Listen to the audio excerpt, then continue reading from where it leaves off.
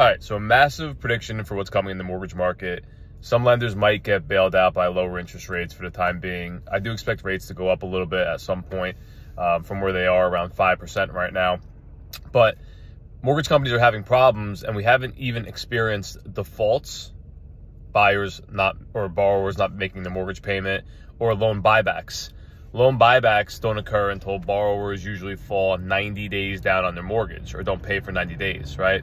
So let's say somebody did a mortgage and forgot to dot an I or cross a T or whatever, FHA or Fannie Mae or Freddie Mac doesn't agree with the underwriter's decision or didn't document assets properly.